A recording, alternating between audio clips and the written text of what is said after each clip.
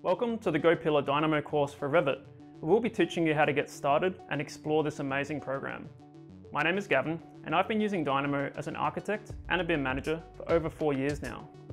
During this Go Pillar course, I'll be introducing you to the art of visual coding and how you can apply Dynamo to practical Revit-based workflows.